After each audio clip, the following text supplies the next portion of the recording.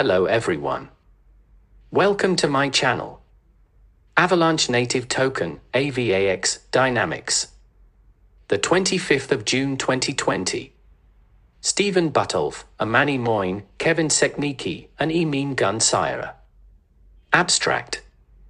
This paper discusses the key implementation details, in particular the token economics, tokenomics, of the native token of the Avalanche platform, called AVAX. The native token secures the network, pays for fees, and provides the basic unit of account between the multiple blockchains deployed on the larger Avalanche network. For additional details on Avalanche, which serves as a versatile and universal platform, allowing anyone to launch new blockchains with their own rules, virtual machines, and validator sets, we guide the reader to either the accompanying architectural paper or the Avalanche docs. Disclosure: the information described in this paper is preliminary and subject to change at any time. Furthermore, this paper may contain forward-looking statements. Forward-looking statements generally relate to future events or our future performance. This includes, but is not limited to, Avalanche's projected performance, the expected development of its business and projects, execution of its vision and growth strategy, and completion of projects that are currently underway, in development or otherwise under consideration. Forward-looking statements represent our management's beliefs and assumptions only as of the date of this presentation. These statements are not guarantees of future performance, and undue reliance should not be placed on them. Such forward-looking statements necessarily involve known and unknown risks, which may cause actual performance and results in future periods to differ materially from any projections expressed or implied herein. Avalanche undertakes no obligation to update forward-looking statements. Although forward-looking statements are our best prediction at the time they are made, there can be no assurance that they will prove to be accurate, as actual results and future events could differ materially. The reader is cautioned not to place undue reliance on forward-looking statements. 1. Introduction. The economic model of any new digital currency asset is one of the most critical components of the platform that the asset resides on. This is especially true for the native token of a self-sovereign, permissionless platform like Avalanche. In this paper, we discuss the economic design of the native token, called AVAX. The discussion is broken down into the governance properties of the token, its supply, minting, rewards, function of stakers, and other pertinent economics details, such as the transactional economy. 1.1 Key AVAX properties. These are the key takeaway properties of the design of the AVAX economics model. The resources spent by a validator for staking are proportional to that validator's total stake. The rewards accumulated by a validator for validating are proportional to that validator's total stake. Since Avalanche is leaderless, there is no rich-get-richer compounding effects. Validators that lock their stake for longer are rewarded more. Validators are incentivized to stay online and operate correctly, as their rewards are based on proof of uptime and proof of correctness. AVAX is a capped supply token, with a maximum cap of 720 million tokens. While capped, AVAX is still governable. The rate at which the maximum cap is reached is subject to governance. Fees are not paid to any specific validator. Instead, they are burned, thus increasing scarcity of the AVAX. 2. Governance. We initiate our survey of the Avalanche economic design by first discussing governance, as it plays a critical role within future components.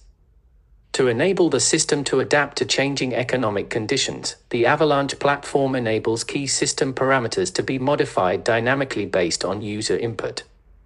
A workable process for finding globally acceptable values for system parameters is critical for decentralized systems without custodians. Avalanche can use its consensus mechanism to build a system that allows anyone to propose special transactions that are, in essence, system-wide polls. Any participating node may issue such proposals. Reward rate is an important parameter that affects any currency, whether digital or fiat. Unfortunately, cryptocurrencies that fix this parameter might face various issues, including deflation or hyperinflation. To that end, the reward rate will be subject to governance within pre-established boundaries. This will allow token holders to choose the rate at which AVAX reaches its capped supply. Transaction fees, denoted by the set F, will also eventually be governed. F is effectively a tuple which describes the fees associated with the various instructions and transactions supported in future releases. Finally, staking times and amounts will also be governable. The list of these parameters is defined in Figure 1. Triangle, staking amount, denominated in AVAX. This value defines the minimal stake required to be placed as bond before participating in the system. The default value on Genesis will be 2000 AVAX. S-minute, the minimal amount of time required for a node to stake into the system. The default value on Genesis will be 2 weeks. S-max, the maximal amount of time a node can stake. The default value on Genesis will be 52 weeks. VH, the two key parameters in governing the minting rate function. F, the fee structure, which is a set of governable fees parameters that specify costs to various transactions. Fig. 1. Key governable parameters used in Avalanche. Ultimately, we note that governance in AVAX has hysteresis, meaning that changes to parameters are highly dependent on their recent changes. There are 2 limits associated with each governable parameter, time and range.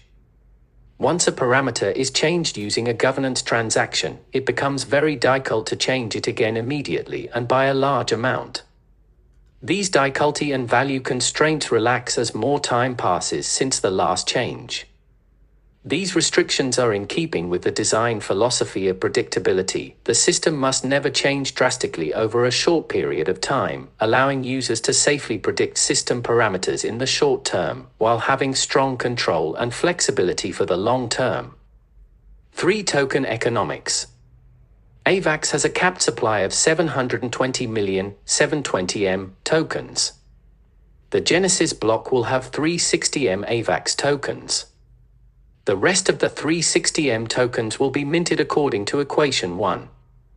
For a graphical representation, Figure 2 shows the token emissions curve between AVAX and BTC. The principle of the emissions function chosen for Avalanche is simple: reach a capped supply, in a fashion similar to Bitcoin's emissions curve, and yet maintain the ability to govern the rate at which the system reaches this limit. 3.1 Minting function. Rj is total number of tokens at year j, with R1 equals 360M, and RL representing the last year that the values of V, H sigma R were changed. Cj is the yet UN minted supply of coins to reach 720M at year j such that Cj less than or equal to 360M. U represents a staker, with U.samount representing 85 the total amount of stake that U possesses, and U.stime the length of staking for U, where at Genesis, C1 equals 360M. The values of N are governable, and if changed, the function is recomputed with the new value of C star. We have that E asterisk, P asterisk, less than or equal to 1. P asterisk is a linear function that can be computed as follows: U.stime is measured in weeks, and U.samount is measured in AVAX tokens. If the entire supply of tokens at year j is staked for the maximum amount of staking time, 1 year, or 52 weeks, then if, instead, every token is staked continuously for the minimal stake duration of 2 weeks, then PHU, U.samount, U.stime, equals 0.9.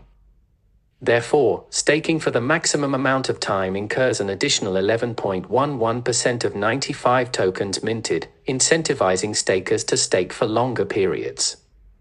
Due to the capped supply, the function above guarantees that regardless of the number of governance changes, we will never exceed a total of 720M tokens.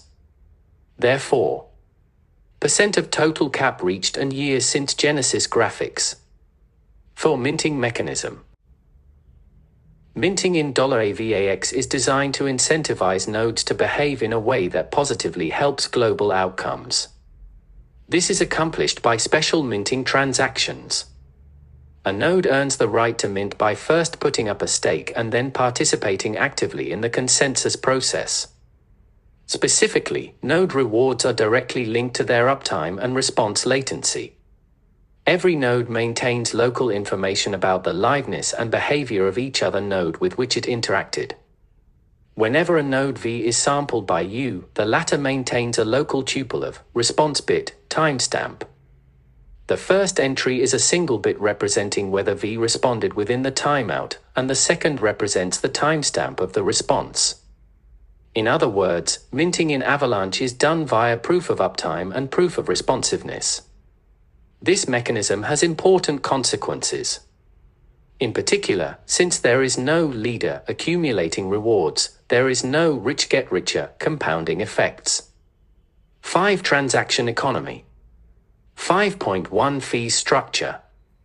The fee structure in the Avalanche platform carries several differentiating features that distinguish it from other existing and upcoming platforms. Staker fees. Unlike other protocols that pay all fees to the elected leader, such as in Bitcoin, in Avalanche fees are simply burned. Therefore, payment is global and for the good of the entire ecosystem. Fee burning increases scarcity of tokens in the system. The minting process offsets the transaction fee burning, therefore there is no danger of the system grinding to a long-term halt due to gradual destruction of coins. Transaction costs. In Avalanche, transaction fees differ depending on the type of transaction. Instantiations of new subnetworks carry the heaviest fees. In contrast, other types of transactions, such as simple payments of AVAX, carry little cost. For other subnets, transactions pay fees in that subnet's native token, as well as some amount in the AVAX token. A transaction native to a subnetwork may specify its own transaction fee structure, and it is up to the creator of the subnet to choose a fee structure that incentivizes validation for open, permissionless subnetworks. Sliding cost function. Transaction fees carry a sliding cost function. The fee is not set by the issuer of the transaction, but rather by a globally verifiable fee function. As the congestion in the network increases, fees increase. At the end of some specific period of time, the function is recalculated to accommodate natural increases in transaction volume in the network. Transaction tiers. Unlike in a model such as Ethereum's, where every transaction invocation must pay some gas, Avalanche adopts a different model that incorporates two types of transaction processing mechanisms. All keys with positive account balances will be able to immediately interact with the platform, where the fees will be based on an allotment mechanism, functionally similar to a tiered payments model adopted in cloud computing platforms. Every transaction will name a sender address, i.e. the invoker, which will be checked for current invocation allotment. If the address still has free invocations left, the transaction does not have to carry any fees attached by the sender. Past a certain amount of calls, the sender will need to attach some fees based on the resources used to compute the transaction. Additionally, users may instead pay for their transactions using computation. To that end, future releases will support free frequency-limited transactions, which do not require fees in coins but require some pre-computation. Whenever a new transaction is generated, the user will compute and attach a valid POW on the transaction, which can be checked by all other parties. 5.2 Spam management. Although simple payments do carry fees, the value will be virtually zero. This, however, can lead to spam in the network. In future releases, to prevent congestion, each transaction carries with it a local POW. The POW is initially of low difficulty and therefore a transaction can be immediately issued with very little overhead. However, if a specific key generates a large amount of transactions in a short amount of time, each subsequent transaction will carry a larger amount of difficulty in its POW puzzle. This mechanism works in conjunction with the fee burning. References. Thank you for watching. Please subscribe to my channel.